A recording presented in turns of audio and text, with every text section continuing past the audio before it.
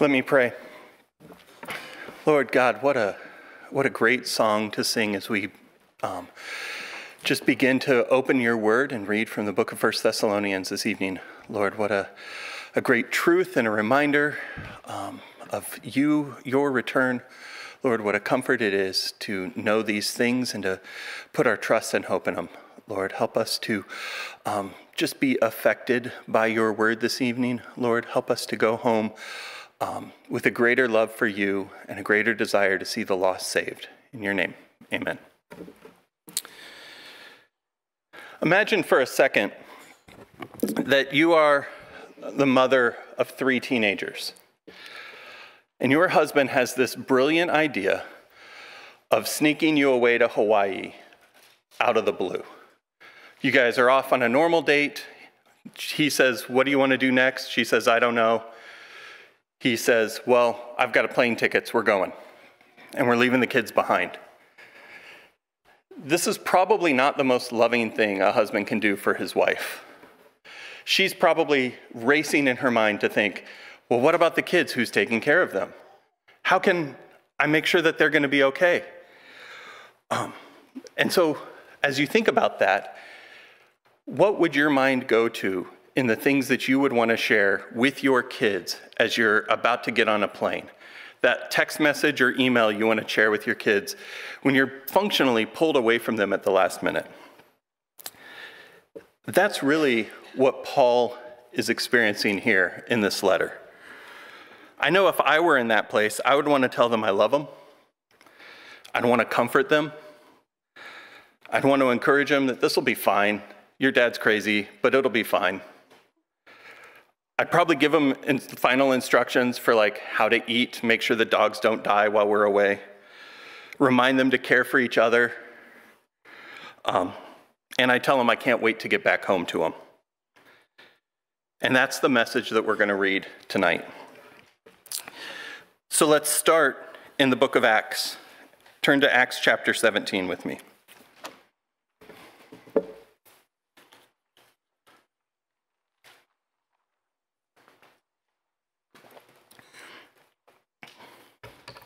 In Acts 17, starting in verse 1, God's word says, "Now when they had traveled through Amphipolis and Apollonia,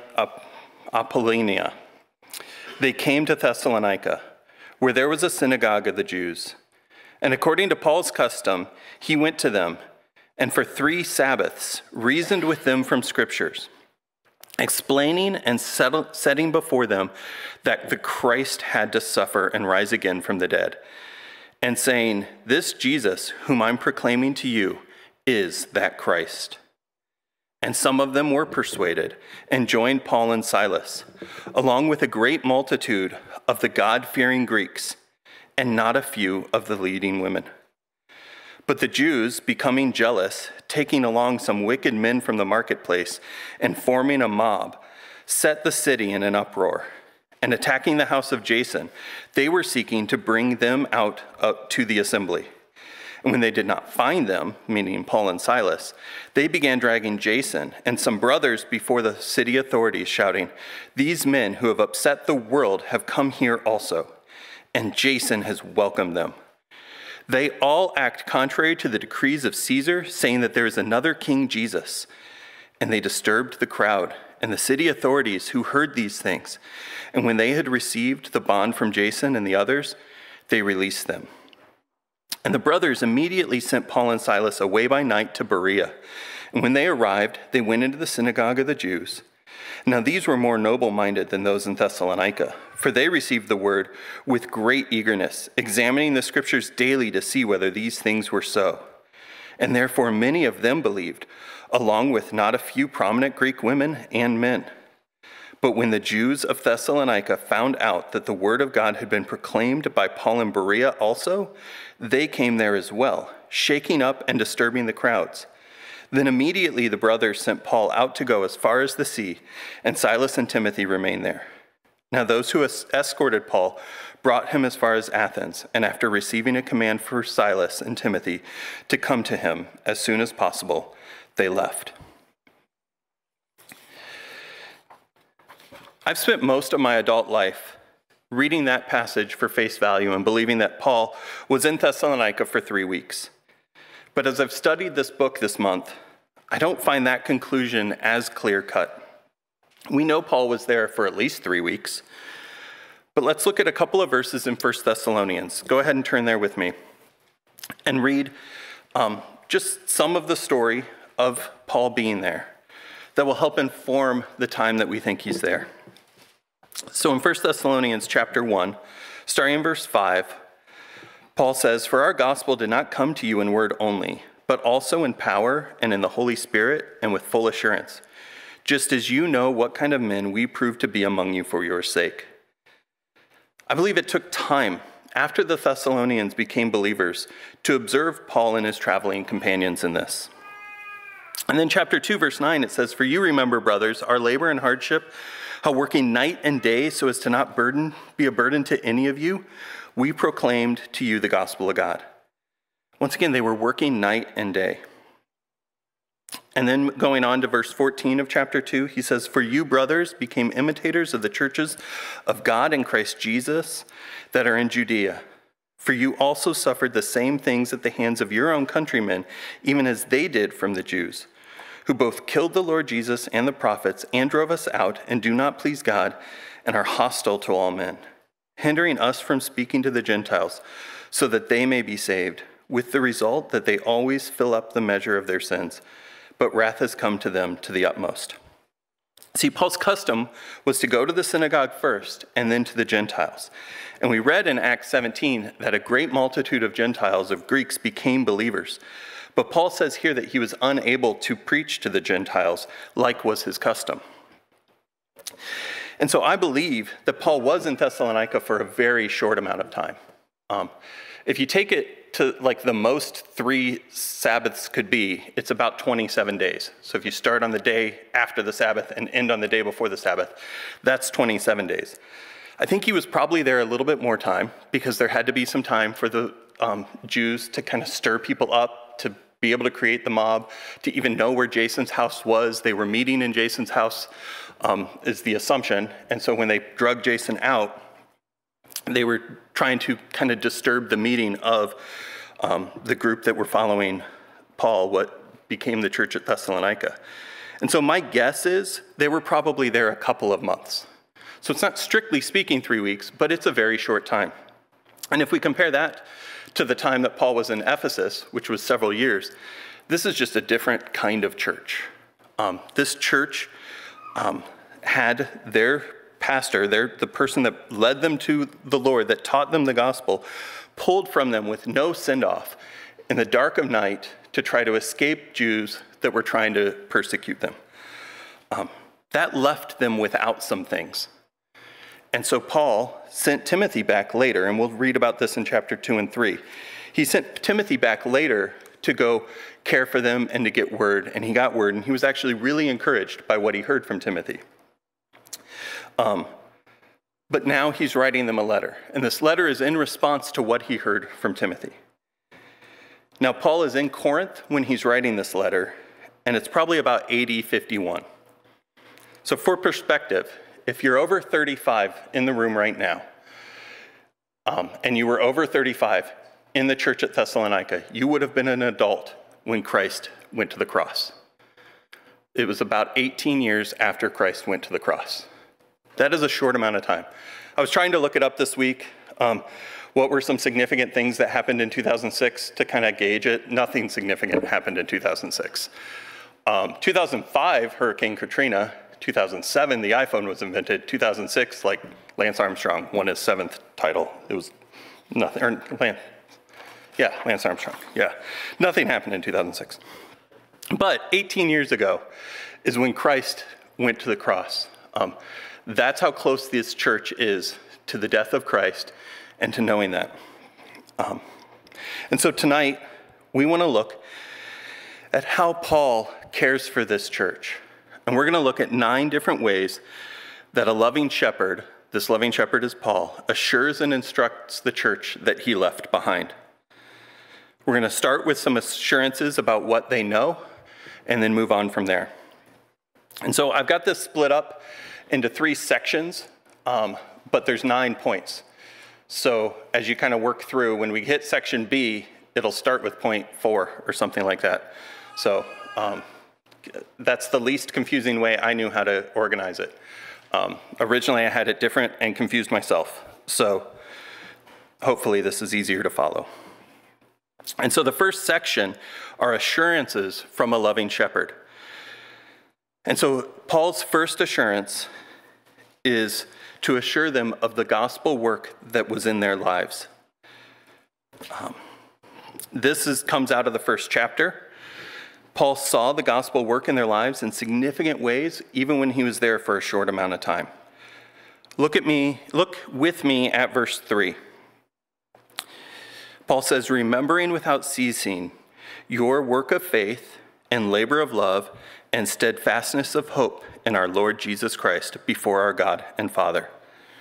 This is one of the first times in all of Scripture where Paul mentions his common trifecta of faith, hope, and love. In Paul's mind, these are inseparable from each other and inseparable from one who has been saved. And here he puts some color on them by using them as objects of prepositional phrases. Work of faith, labor of love, steadfastness of hope. I'm not sure the English do these phrases justice. What Paul is getting at here is that he observed actions within their lives that are evidence of their salvation. Look at verse 4. Knowing, beloved, by God, your election. Paul saw a work in them that was produced by faith. He saw a labor in them that was characterized by a supernatural hope, or by love. And he saw a perseverance in them that could only be generated by a supernatural hope in the Messiah. As a loving shepherd, Paul opens the letter with assurances that God has done a supernatural work in them, one that God himself chose to do in his election of them, one that is rooted in the trifecta of faith, hope, and love. As you're sitting here tonight, think about your life. If someone came and visited, would their report of you be like this? Does someone see labor as an outpouring of love in your life? What about work that can only be described as being rooted in your faith? Do you show a steadfastness or perseverance that is based on a hope in your Savior? And I'm not just asking you if these exist in your heart, but I'm asking if someone looked at you and observed your life, are these things that they would say, man, I know that God saved them because I see these things in their lives. This is what Paul saw in Thessalonica, and he gave them an assurance of it. And that leads us to the other assurance, or another assurance that Paul gave to encourage the church at Thessalonica. He assured them that their transformation of life is having a gospel impact. Read with me chapter 1, starting in verse 5. God's word says, "For our gospel did not come to you in word only, but also in power and in the Holy Spirit and with full assurance, just as you know what kind of men we prove to be among you for your sake. You also became imitators of us and of the Lord, having received the word in much affliction with the joy of the Holy Spirit, so that you became a model to all believers in Macedonia and Achaia." This actually may be my favorite 3-verse section in the book. Paul affirms God's election of them, not just from their response to the gospel, but also with the way the gospel was preached to them and the men that preached it. The gospel was preached with power, with the Holy Spirit, and with full conviction. The gospel was preached by men who were changed by the gospel. And so this gospel spread. Verse 8, "For the word of the Lord has sounded forth from you, not only in Macedonia and Achaia, but also in every place your faith towards God has gone forth, so that we have no need to say anything." Paul and his missionary team went to Thessalonica, lived a life transformed by the gospel, shared the gospel with them, and this caused them to change such that they didn't need to go further out. as this church was changed, just word of what happened here caused other people's lives to change. And that's what God loves to do. God loves to change people's lives with people who have had their lives changed. And so he assured them that their transformation didn't just change the way they did the things they do every single day, but their transformation had a gospel impact. And then the next assurance he gave the church at Thessalonica was that their relationship also had a gospel impact. And when I say their relationship, I mean the relationship between Paul, Silas, Timothy, and the church at Thessalonica. Look at chapter 2. It says, "For you yourselves know," starting in verse 1, "brothers, that our entrance to you was not in vain. But after we had already suffered and been mistreated in Philippi, as you know, we had the boldness in our God to speak to you the gospel of God amid much struggle." Paul reminded them of this relationship in two parts throughout this chapter, and both of those parts point them back to the gospel. The first part is highlighting their relationship with each other. Look at verse 4. Paul and his traveling partners were entrusted with the gospel, so they nearly sacrificed their own lives to share it with the church there. And the church at Thessalonica stood firm in the gospel, so much so that their testimony spread. But Paul didn't rest in that. He wanted to assure them of how they received it and how God sent it to them. And so he gives a testimony of himself. And he gives them testimony of himself marked by significant character traits. Paul says he came without error or deceit. He came not to please men, but under the witness of God. Paul came not with flattery or greed, but as a nursing mother with fond affection.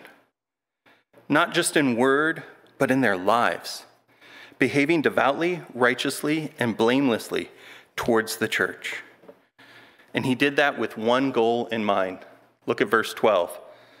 So that they would walk in a manner worthy of the God who called them into his kingdom and glory. What are your relationships like with non-believers? Are you marked by these things? This passage convicted me. I was convicted by the phrase "with fond affection." Look at verse 8. "In this way, having fond affection for you, we were pleased to impart to you not only the gospel of God, but also our own lives, because you had become beloved to us." He's speaking at the church of Thessalonica, but he's describing a time before they were transformed. He's describing the time when he brought the gospel to them, and they were not yet saved. And that's why it's convicting. It's easy for me to love believers. It's easy for me to love you guys. It's hard to step into the lives of non-believers so that our lives can go up against their lives and they can be transformed by the gospel. And that's the relationship he's talking about here. And then he assured them that this relationship had gospel impact. What happened in Thessalonica? They became imitators of the churches of God in Christ Jesus. Put another way, they suffered well. They were firm in their faith, and the gospel impacted them. What is the gospel's impact on your life? Here at GBC, my favorite time of year, it happens a couple of times, are baptisms. And I love it because I love to hear the gospel's impact on people's lives. A good testimony is marked by a few things. A good testimony, you describe what you were like before God entered your life. What did you need to be saved from? And then you talk about how God and the gospel truth came into your life and changed you. When and how did you learn the gospel, and what is the gospel? And then you close a testimony with how you are a new creation in Christ and how the gospel has changed everything in your life and your heart. I want to give you guys homework this week. Go home and write out your testimony. Write it out with this in mind, and then assure and comfort yourself with how the gospel impacted your life. And if you cannot do that, email me or call me. I'd love to sit down with you and share with you how the gospel can impact your life. Moving on to verses chapter 2, really starting in verse 16, and then most of chapter 3, we have a bit of a transition here. It's a very personal part of this letter. Here we find out some interesting details about their visit and their continuing relationships. Paul's practice was to speak first at the synagogues and then to the Gentiles. But we learn here that they were driven out before they got a chance to speak to the Gentiles.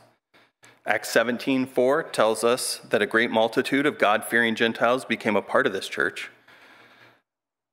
And Paul tried, or at least planned, to return to them after he was driven out. But it seems that the Jews that chased him away were keeping him out. And somehow, Timothy wasn't famous enough to have to worry about that. So he was able to visit back. I've seen some commentators talk about, well, he must not have been there, and that's why he was able to visit. I don't think so. I think when you kind of trace the story, it doesn't make a lot of sense to me that Timothy kind of held out. I think Timothy just wasn't that famous. I think Paul, I'm not even certain that the Jews even saw Paul. They just know his name, know he's the one that's causing all this trouble, and were after him. And so Timothy was able to go back possibly twice, and he was able to be both an encouragement to the church at Thessalonica as well as to Paul, so that he could get a report of what was going on. Let's look at chapter 3, verse 6. But now that Timothy has come to us from you and has brought us good news of your faith and love, and that you always remember us kindly, longing to see us just as we also long to see you. For this reason, brothers, in all our distress and affliction, we were comforted about you through your faith. For now we really live, if you stand firm in the Lord. And then Paul closes chapter 3 with almost a benediction here. Let's read that benediction starting in verse 11. Now may our God and Father and Jesus our Lord direct our way to you, and may the Lord cause you to increase and abound in love for one another and for all people, just as we also do for you, so that he may strengthen your hearts blameless in holiness before our God and Father at the coming of the Lord Jesus with all his saints. Paul is saying here, brothers, I wish I could come to you and shepherd you in person, and I will be there if the Lord wills. But in the meantime, heed these instructions.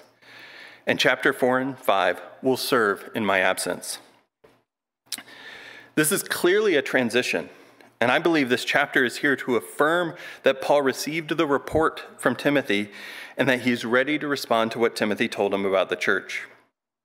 Basically, I think chapters 1 through 3 are connected to Paul's time with the church in Thessalonica, and chapters 4 and 5 are a response to Timothy's report. And so this benediction serves as a transition to that report, which is why I have a B here for our section heading, eventually.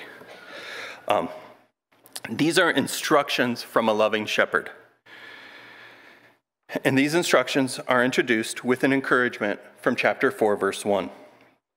Finally, then, brothers, we ask and exhort you in the Lord Jesus, that as you received from us as to how you ought to walk and please God, just as you actually do walk, that you may excel still more.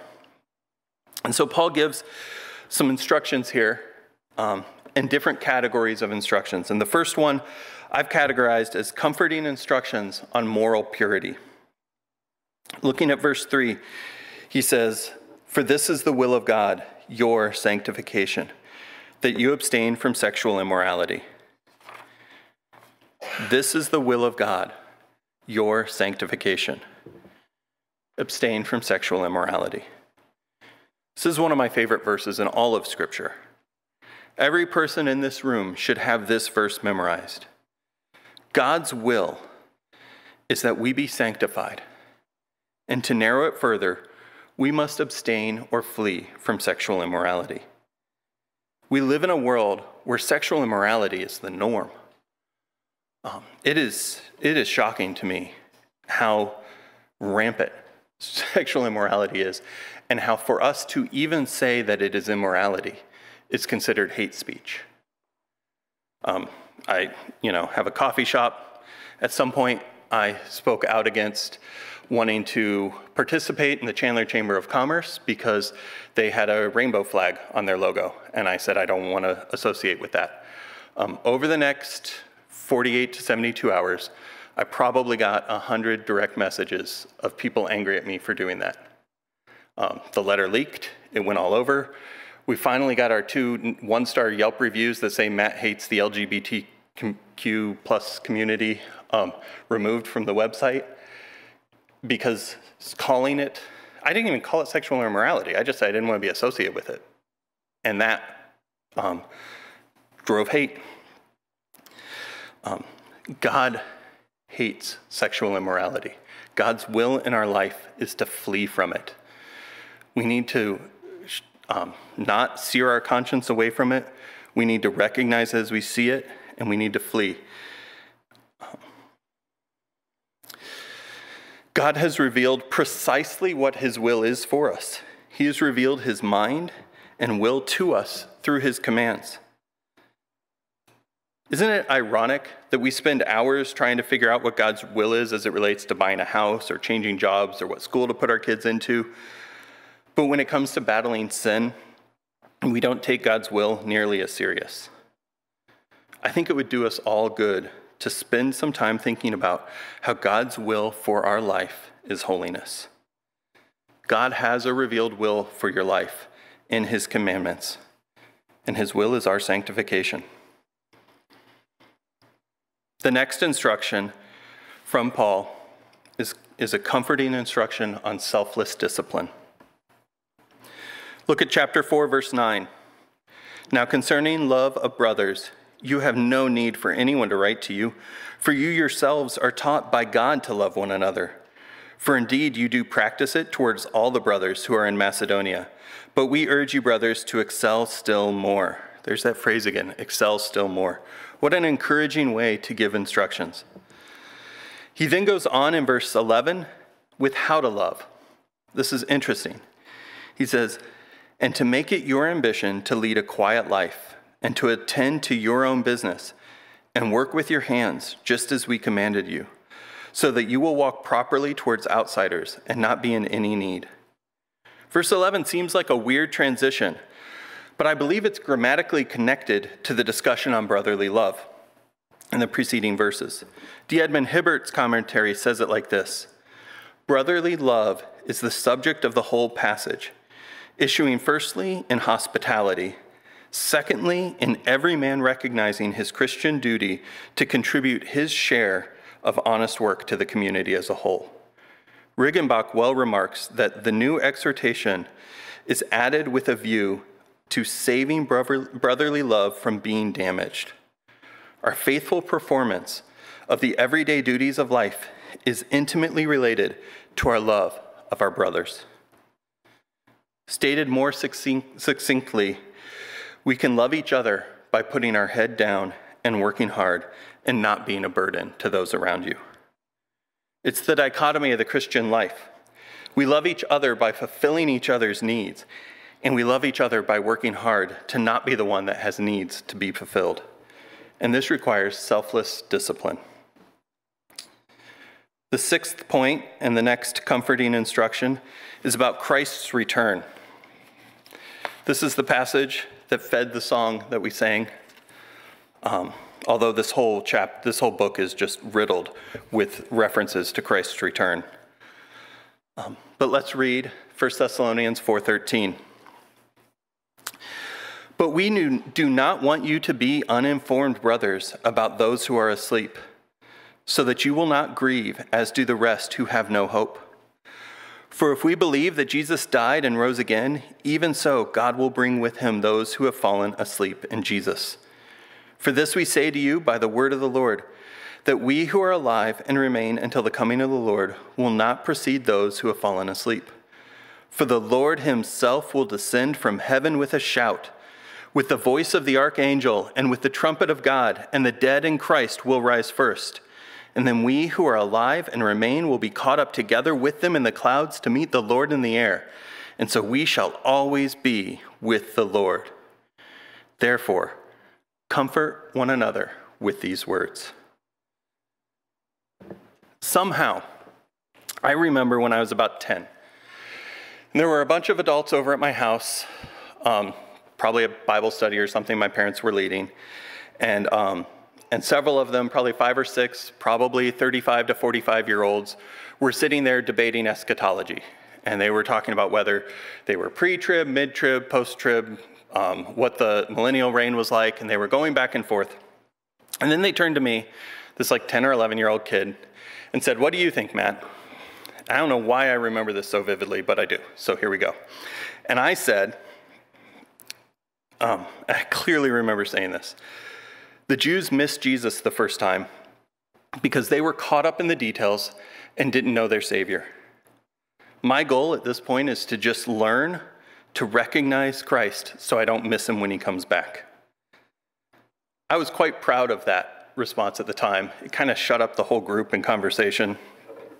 And frankly, I used that as a template for why I didn't need to study eschatology for many years following that. I was dead wrong. Dead wrong. There is great eschatology in this passage, and it is sandwiched by 2 very important phrases.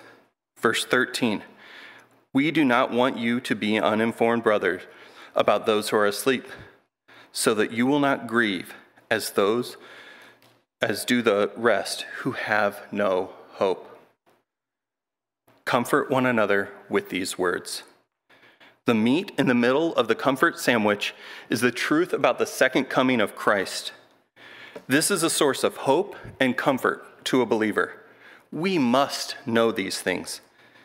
We are so blessed as a church to be studying Revelation in depth because this is what we must know. So what does this passage teach us about Christ's return? The question the church at Thessalonica needed answered was, what will happen to the dead in Christ?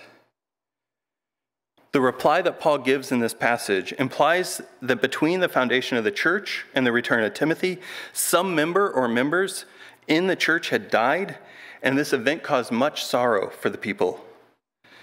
And so at the moment of confronting the reality of death, the Thessalonians did not allow their confession to inform their reaction to this human tragedy.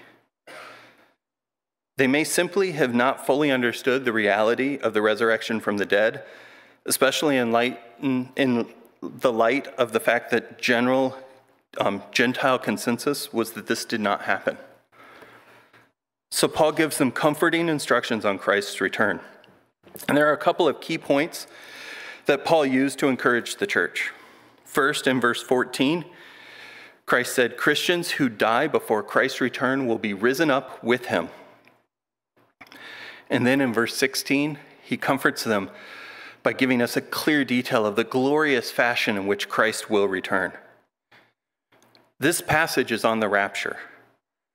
Caught up, or hapazo, from verse 17 is translated rapturo in Latin, and that's the basis of the English word rapture. This is where rapture is in your Bible. It basically means to snatch or seize, to take something away suddenly. And without this turning into an entire sermon on rapture, I want to point out 2 verses in 1 Thessalonians that I believe begin a strong case for the rapture coming prior to the tribulation. Look at 1 Thessalonians 1:10. It says, "And to wait for his Son from heaven, whom he raised from the dead, Jesus, who rescues us from the wrath to come." We're learning on Sunday mornings about God's wrath being poured out, and this verse clearly states that God will save us from that wrath. And then jumping to chapter 5, verse 9, Paul says, "For God has not appointed us for wrath, but for obtaining salvation through our Lord Jesus Christ, who died for us, so that whether we are awake or asleep, we will live together with him." Matt Waymeyer explains it this way: although the church certainly experiences trials, persecutions, and suffering in this life, God has promised to deliver them from the wrath he will pour out upon the earth during the 7-year tribulation, which implies, of course, that the rapture will occur prior to that time. Let's keep moving in chapter 5 and talk about the day of the Lord a little bit. And this is our 7th point. It's comforting instructions on the day of the Lord. Paul apparently taught them some teaching when he was with them on the day of the Lord, before he had to flee. Verse 1 sounds to me like he's referencing something he had already taught them. Let's read it together. Now concerning the times and seasons, brothers, you have no need of anything to be written to you, for you yourselves know full well that the day of the Lord will come just like a thief in the night. While they are saying peace and safety, then destruction will come upon them like labor pains upon a woman who is pregnant, and they will never escape. He is very intentional with the pronoun they. The day of the Lord is not for the church. He's speaking to the church and using the word you. But when he's talking about the day of the Lord, he's talking about them. And he reassures the church that they are not the you. I think that works. Remember, Paul's purpose in chapter 5 is to comfort the church with truths about Christ's return. In fact, he does it again. Look at verse 9. For God has not appointed us for wrath, but for obtaining salvation through the Lord Jesus Christ, who died for us, so that whether we are awake or asleep, we will live together with him. And how does he close this section? Comfort one another and build up one another, just as you also are doing. In November, Smed taught a 2-part lesson on the day of the Lord that was really, really helpful. If you have more questions, I urge you to go listen to it. It's a comforting truth for believers.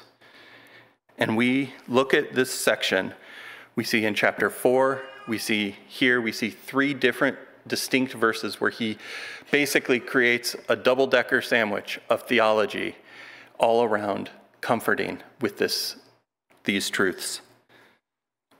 Learn these things. They are a comfort.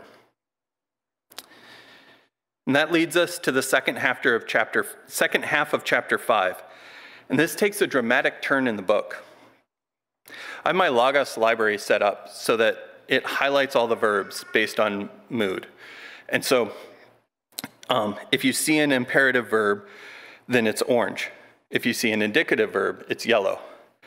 If you look at this book, the first 4.5 chapters are all yellows and pinks and not orange. And then you hit this and it's just orange, orange, orange, orange, orange throughout the rest of the second half of the chapter. It just jumps out. The transition just jumps out at you. That a shift was made in the grammar. And so an imperative verb normally expresses a command. Those were the orange ones. And an indicative verb is the action or the state that's being described. It's like a statement of belief. And so the book is filled with yellow verbs, 94 of them in the 73 verses prior to 5:13. Whereas Paul commands the church with imperatives 3 times in that same section, and we've been talking about it. Build one another up, comfort one another, and comfort one another.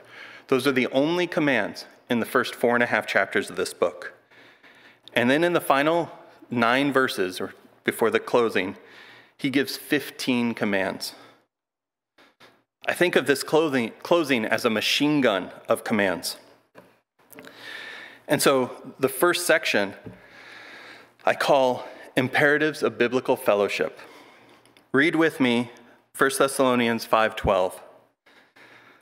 But we ask of you, brothers, that you know those who labor among you and lead you in the Lord and admonish you, and that you regard them highly in love because of their work. Live in peace with one another. And we urge you, brothers, admonish the unruly, encourage the faint-hearted, help the weak, be patient with everyone. I've taught an entire build passage on just these few verses, and I'm not going to try to do that today, but I want to make a couple of observations. He describes 3 types of people. He describes unruly, faint-hearted, and weak. An unruly person is one who knows God's commands and chooses to not obey them. And he tells us to admonish those people. A faint-hearted person is one who may know the commands and are just tired. They've just been working hard to obey God, and they just need encouragement. It is sometimes hard to notice the difference but be quick to encourage the faint-hearted. And then he says, help the weak. The weak are usually ones who don't actually know what God's teaching is on that. And so you just bring God's word to bear on them and help them. It's important to know who's in front of you. You must know who is in front of you. This requires listening, patience, love, and care. Memorize this verse and reference it in your head when you sit with believers. Use it as a protection from the default of wanting to confront sin aggressively. In my experience, most sinning Christians fall in the latter two categories. They're either faint-hearted or weak. And so help them, encourage them. But if you have an unruly person in front of you, it is a command to admonish them. And then the last section tonight, we're going to talk about imperatives of life transformation. These are in verses 14 through 26, and really 16 through 22 is what I've highlighted. 8 quick commands that Paul shot off like a machine gun that he didn't want the church to miss out on. I'm going to read them. Rejoice always. Pray without ceasing. In everything give thanks, for this is God's will for you in Christ Jesus. Do not quench the spirit. Do not despise prophecies, but examine all things. Hold fast to that which is good, and abstain from every form of evil. Look at those verses and think about what Paul's asking the church to do, and in turn, what God's asking us to do. He's telling us to have an attitude of joy and prayer, giving thanks to God. We don't want to quench the Spirit, but we want to listen to the Spirit. We don't want to despise God's word, but we want to examine it and be in it. And we want to hold fast to things that are good and flee every form of evil. As I've thought and prayed about what do you guys need to take home tonight and what do I need to take home tonight, there are a few truths from this book that have jumped out at me. The first one, don't forget the story of how God saved you. There's much comfort brought in knowing and meditating on the supernatural work that God did in your life to bring you to himself. You were entrusted with the gospel. Share it. Let your life be a testimony of the gospel around you. Can you say to the lost around you, God's word is true because of the person I've proven to be in your midst? Prove to be that person. God's will is your sanctification. Don't forget that. Eschatology matters. Cherish this time in the life of Grace Bible Church where we're spending a lot of time going deep into eschatology. It is sweet and it matters and it is a comfort. And finally, care for one another with God's word. Let me close our time in prayer. Lord God, what a sweet letter from a loving shepherd who got snatched away from his sheep in a context and way that he did not want, and yet you knew this was what was best for the church, and so you did it. And then Paul wrote this sweet letter, this letter of comfort and care and assurances that we get to participate in and see and learn and live our lives through its lens, Lord. What a blessing it is to have your word in written form so we can spend time learning about you and learning how to love each other and honor you.